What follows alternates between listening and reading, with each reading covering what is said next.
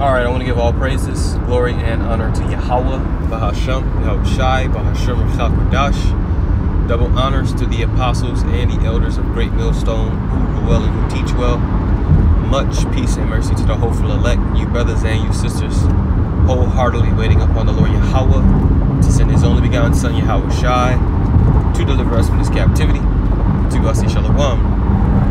It's going to be a quick in-transit video, and the topic is going to be the furnace of adversity. And I was meditating earlier.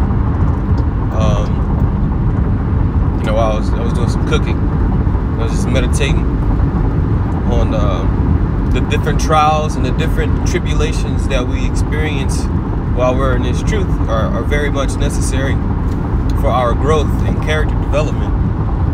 You know, the things that we go through.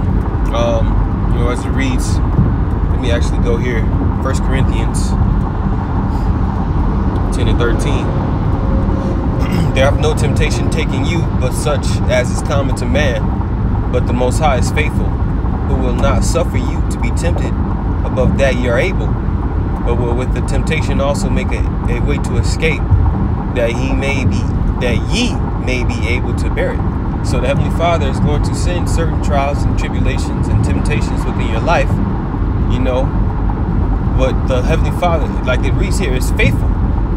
He's not going to put you in a predicament that you're not going to be able to recover from, especially if you are a man of the Lord.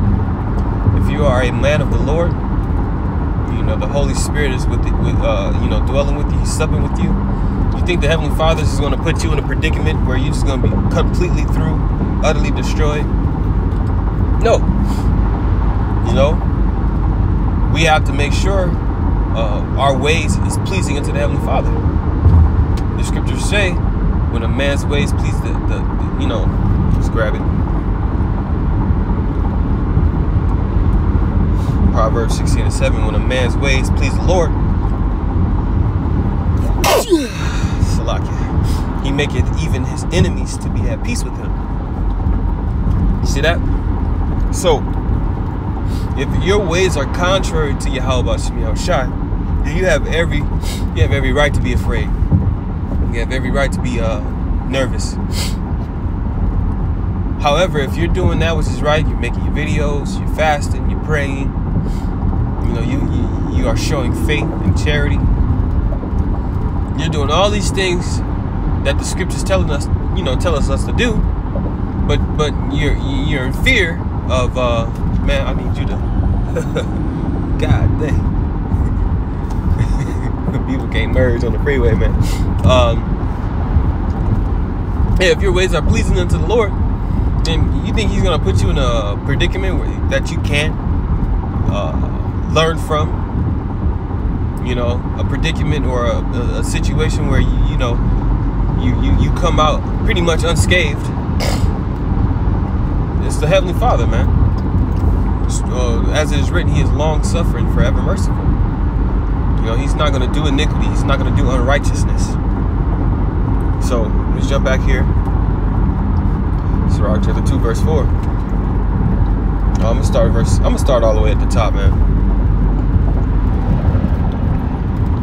Guy go. Look at this goddamn woman driving, phone in the left hand, face down. That's craziness,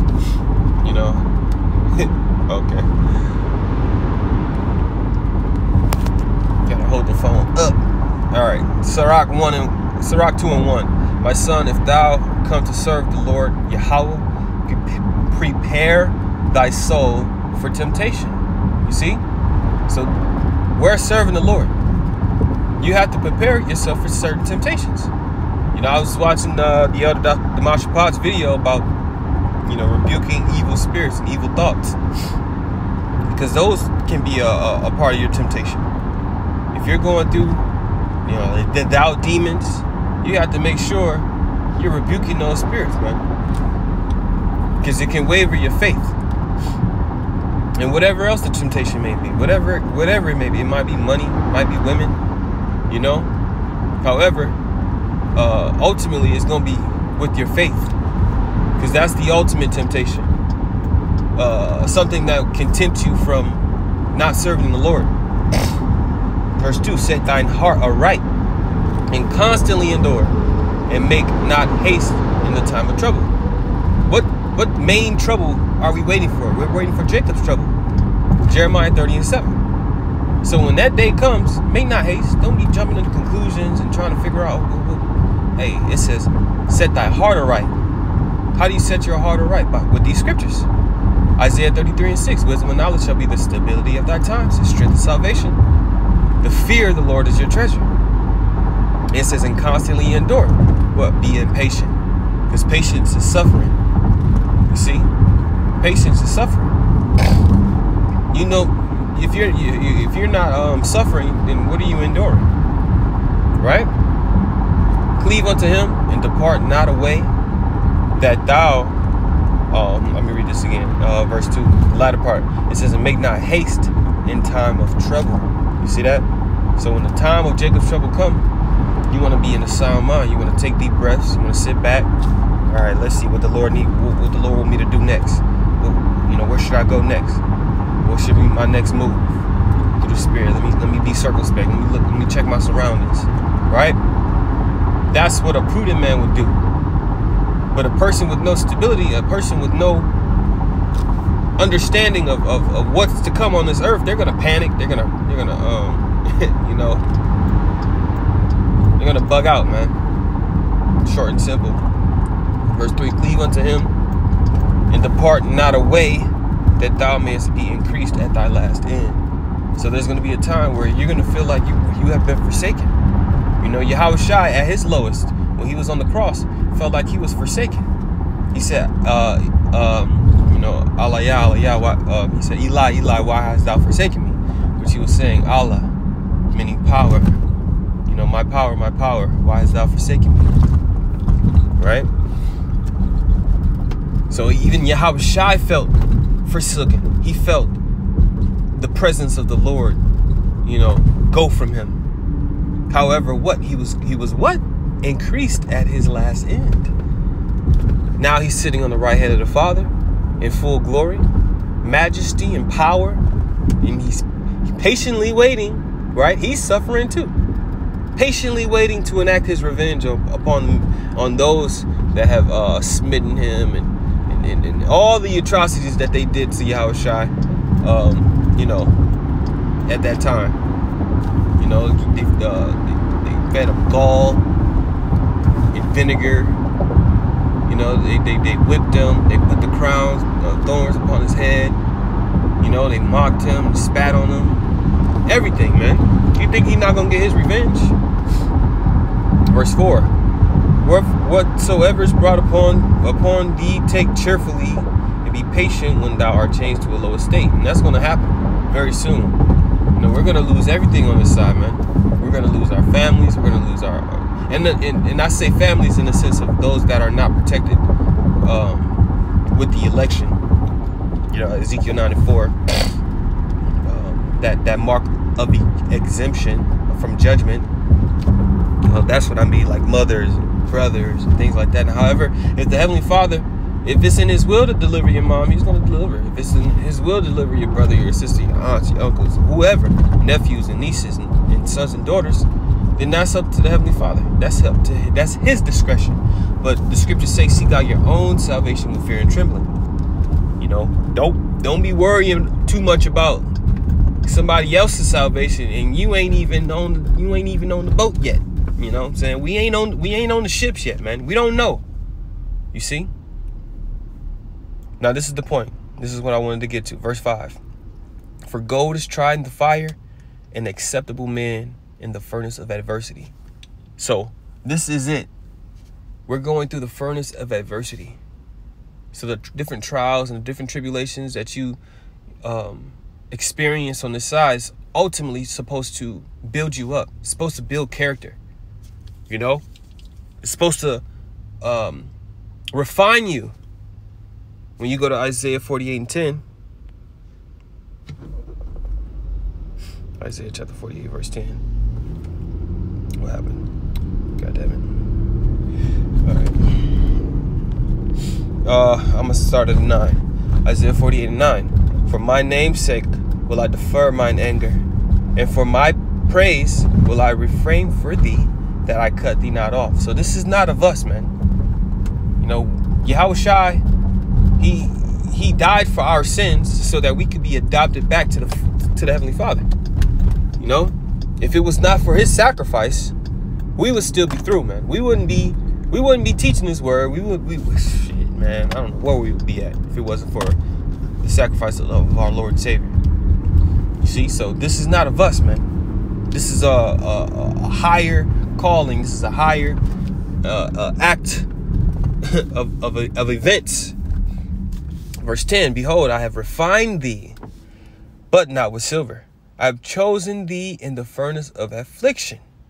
So the Heavenly Father, he uses these methods to purge out the impurities within us. You know, the fire.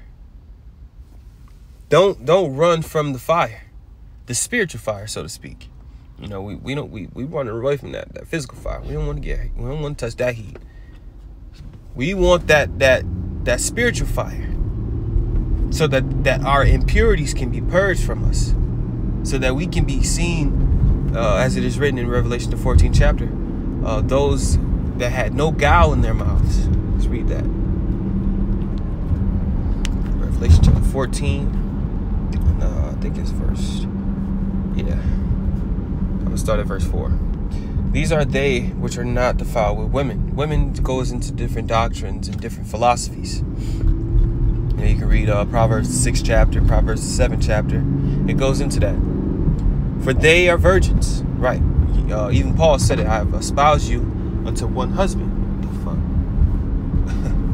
I have espoused you. You know, I'm jealous over you with godly jealousy. I have espoused you unto one husband. I think that, let me see. 2 Corinthians 11:2. For I am jealous over you with godly jealousy, for I have espoused you to one husband, that I may present you as a chaste virgin to Yahushua. You see? So let's go back. Let's go back here. Revelation 14:4. These are they which were not defiled with women, for they are virgins. These are they which follow the Lamb whithersoever he goeth. These were redeemed from among men, being the first fruits unto the Most High and to the Lamb. So this is the group of people that we pray and hope and beg that we are a part of. Right? The first fruits, the elect, 144,000. It talks about that in the first verse. And then it also talks about the 144,000 in Revelation 7 chapter. Verse 5, this is the point.